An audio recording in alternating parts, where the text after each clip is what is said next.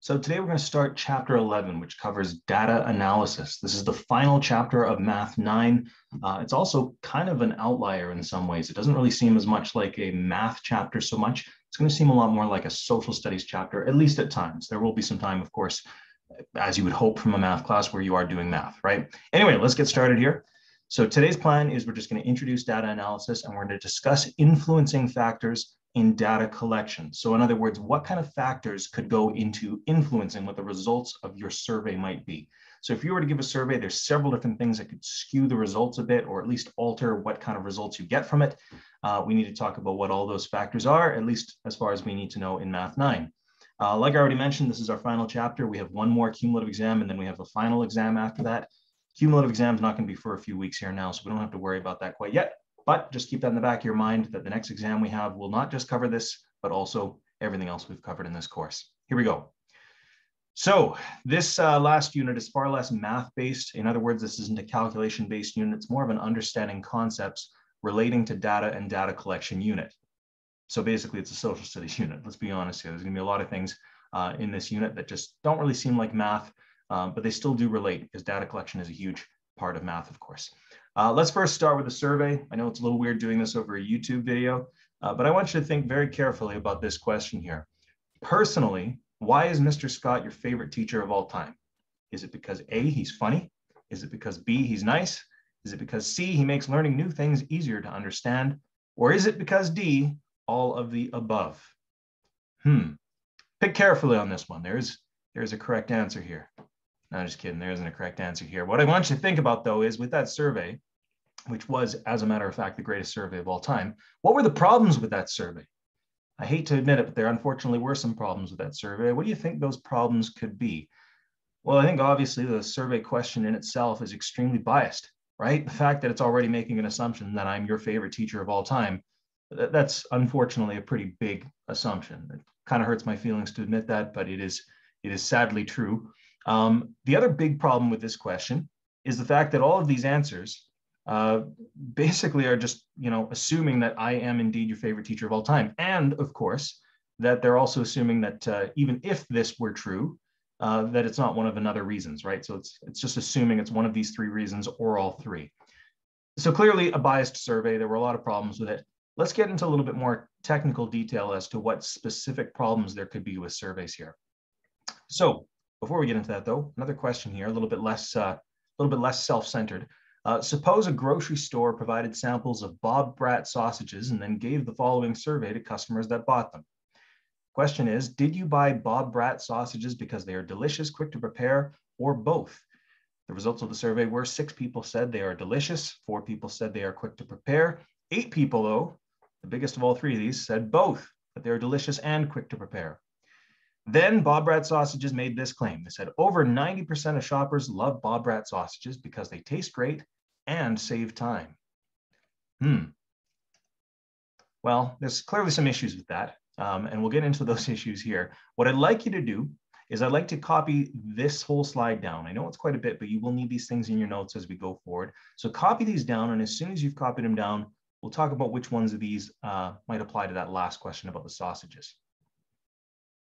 Anyway, hopefully you got these into your notes by this point. I know it's kind of a shame writing notes in this class, but the how many points are they here? 7 points here. Bias, does it show a preference for a certain product? Language, is the question easy to understand? Ethics, does the survey refer to inappropriate behavior? Cost, did the survey cost more than it's worth?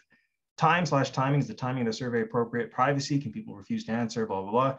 And cultural sensitivity, is the question offensive or irrelevant to certain cultural groups? If we look at these 7 criteria here, if we go back to this last question about Bob Bratt sausages, you could probably find a way to apply one, if not more, of those 7 different ways that a survey could be flawed to this question.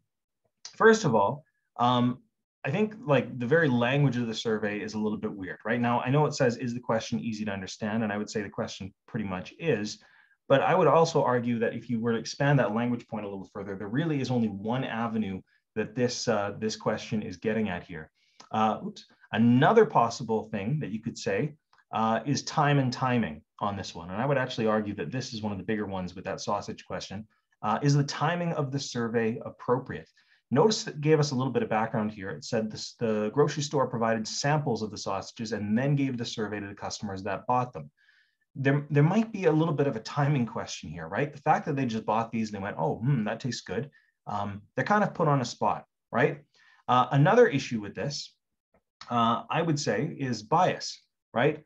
Now, the reason I would argue bias is a case in this question, not only in the language of the question itself, it's clearly biased, but also in the fact that they only asked people that bought these, right? If they had asked people who even tried a sample and went, oh yeah, no, never mind, that's not for me, they would have certainly gotten some different results. Although the loaded question in itself is a whole nother story, right?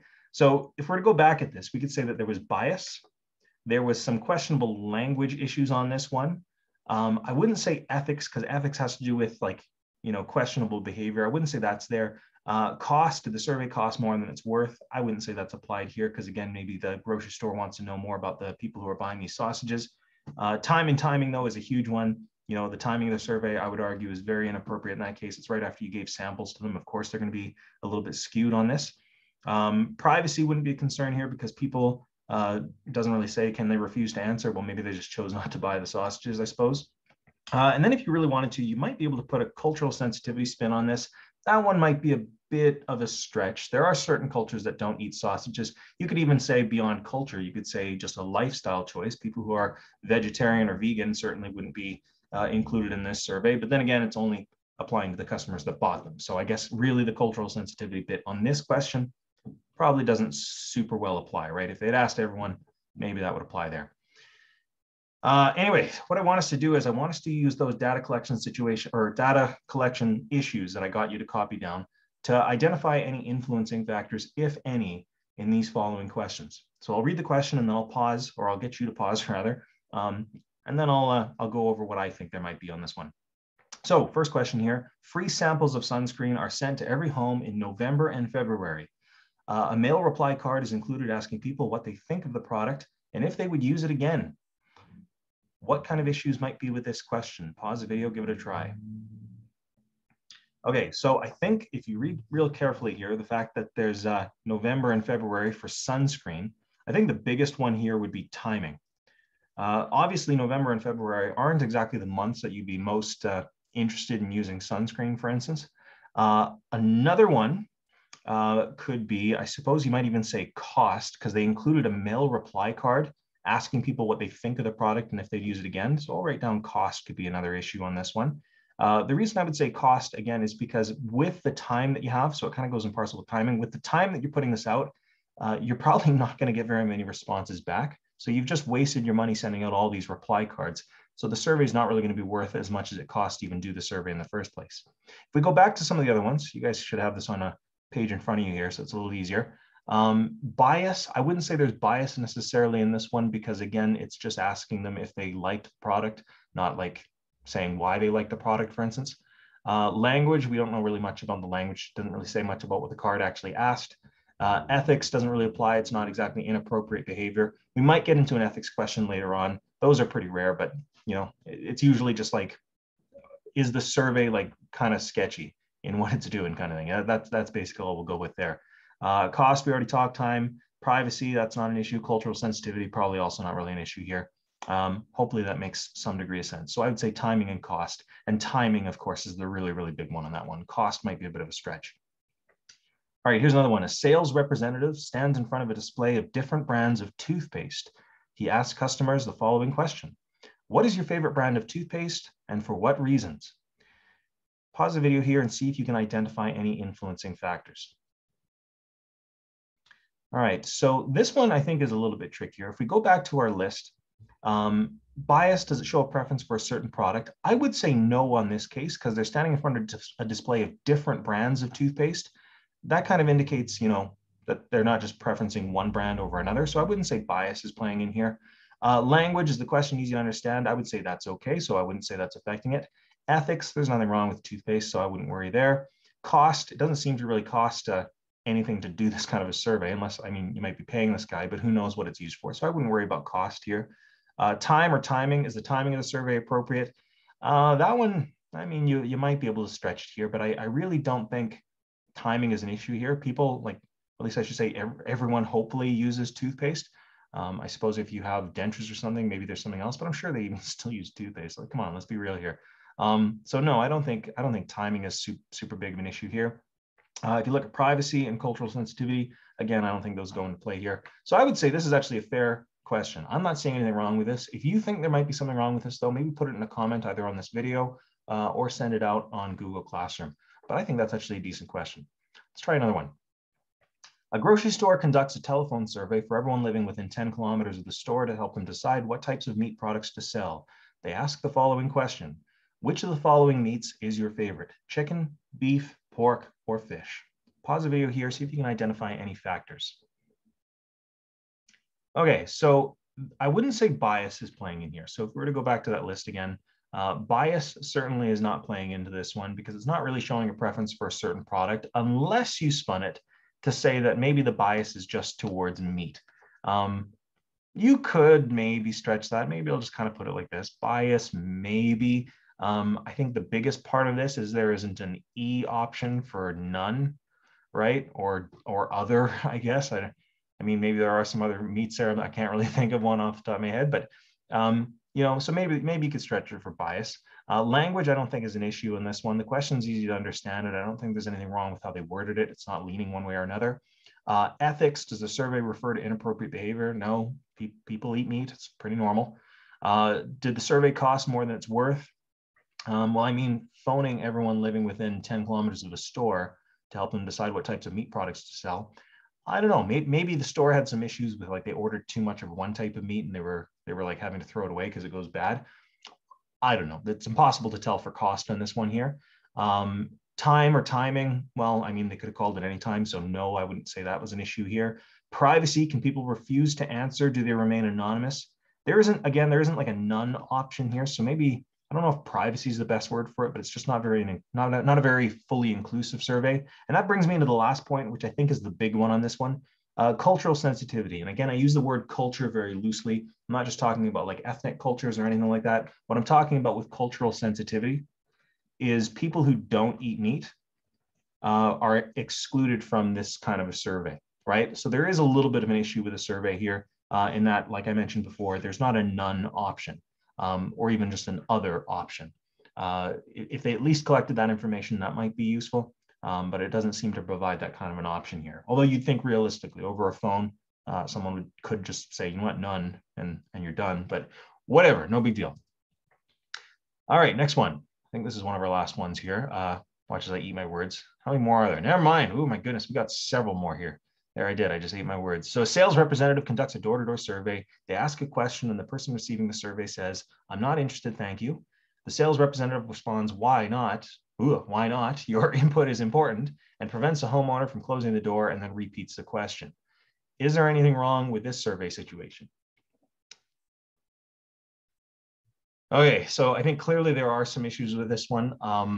Now it doesn't really say what the question is. It's just they're selling some sort of a product. So I wouldn't say, we don't know off the top of our head if bias is a thing here. If they're selling just one certain kind of product, sure, maybe bias is an issue. Language, you could spin it that way, but again, it's like the question's probably pretty clear. I'm just going to cut right to the chase here. I think one of the biggest issues on this one is privacy. When you have a survey, there should always be an option for either people to remain completely anonymous or at least choose not to exit out of the survey here. What we're trying to really show on this kind of a question is clearly the sales representative is being pretty aggressive with this one. And that's an issue with a survey. Privacy, of course, is a really big, important thing here. All right, a couple more here. Your school is under construction and is quite dusty and dirty because of it. So imagine if there was a lot of construction going on in the hallways or something. A survey is conducted regarding the cleanliness of your school. The survey has always been done every 4 years. Is there any issues with this survey situation we have here? Okay, so obviously, well, maybe I shouldn't say obviously. There's a certain situation in this that's resulting in this survey probably getting skewed one way or another. Because the school's under construction and is very dusty and dirty, that's going to skew the results of this survey here. Now, a survey about cleanliness is totally fair. It's totally okay to be asking a group of people whether they think their school is clean. But in this situation, because the school is under construction, there's a timing issue here, right? Yes, the survey is done every 4 years, but I think in this year, if this were happening, the survey probably should be postponed because you're not going to get very useful information out of it this time around. But again, it all depends on what this survey is being used for. If it was used as some way of saying like, oh, how good of a job are the caretakers doing? That's going to be pretty mean to them on this year, right? If the school's already dusty and dirty because of construction, there's not much they can do about it. Yeah, they can try their best, but like at the same time, you know, there's another circumstance going on here. So timing is the big issue one here. Anyway, moving on. A sales representative sets up an online survey. If the survey is completed, the person who completed the survey gets an MP3 download of a newly released song. The company has not received permission from the song's publisher to give away the MP3 file. Is there an issue with this kind of a survey? Okay, yeah, I think this is our first ethics ones, guys. All right, so ethics is the issue here. The survey question itself, we don't really know anything about, so we can't say anything about bias or language or even timing or anything. But the fact that they're giving away a download for an MP3 of a new song without the permission of the song's publisher, that's a huge ethics issue. When you're doing a survey, you have to make sure not only the question you're asking is ethically reasonable, so you're not asking people to admit to illegal activities or anything, but also that you yourself as a survey giver aren't giving away things that don't belong to you, right? So that includes giving a download code for an MP3 that you don't have permission to do so, right? Anyway, so making better questions. This is where I'm going to kind of push you guys to see if you can rewrite a question on your own. Suppose that a company wants to build a steel mill in your community. They give the following survey. The proposed mill will provide 250 jobs and economic benefits for your community. Are you in favor of having a forward-thinking steel mill in your community? Yes or no?